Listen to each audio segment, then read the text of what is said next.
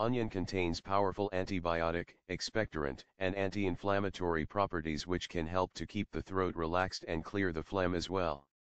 In addition, onion can help to enhance the immune system and boost the healing process effectively. You can prepare sugar and onion to make a tonic that can help to boost the fluidity of the phlegm so that it will be able to expel easier. Wash a small onion and chop it finely.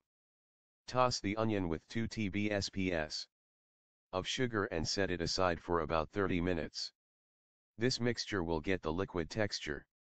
Take 1 tablespoon of this homemade tonic every 2 to 3 hour period when needed.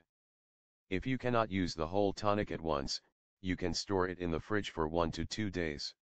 Subscribe us to know more health tips and home remedies.